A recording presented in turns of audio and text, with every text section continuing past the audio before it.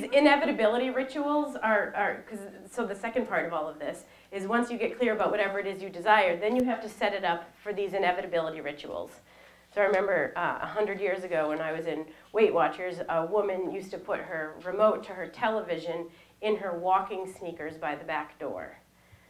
So she was like, it's just enough of a reminder that I need to go for a walk and not sit down and watch TV. So as soon as I start to look for that remote, like, I know where it is.